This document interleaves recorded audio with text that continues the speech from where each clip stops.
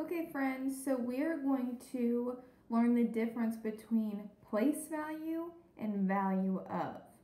So the place value is which group it is in, which group that digit is in. So like ones, tens, hundreds, thousands, and so on.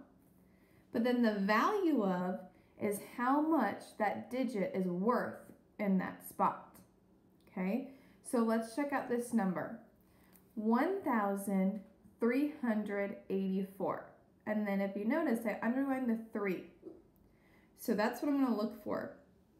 So the place value of the 3 is, well, I know this is ones, tens, hundreds.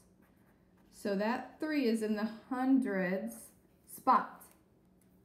But then the value of that 3 is 300.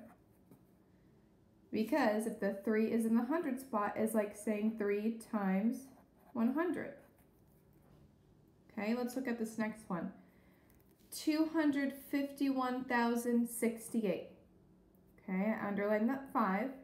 So I have to jump over ones, tens, hundreds. And that comma tells me I'm going to the thousands period. So thousands, 10,000s. So that 5 is in the 10 thousands place, that's its place value, but then the value of the 5 is 50,000.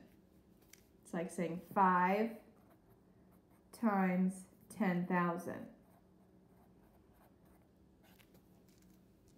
Okay, last one. 790,130.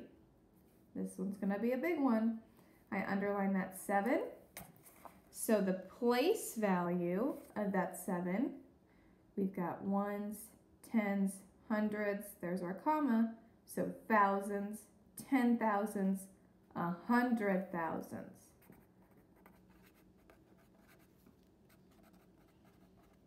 Hundred thousands place is that 7 at. So then the value of that 7 would be 700,000. It's like saying 7 times 100,000.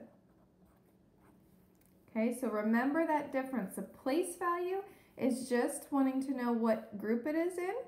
So ones, tens, hundreds, thousands, 10,000, or 100,000s. The value of is how much is it worth.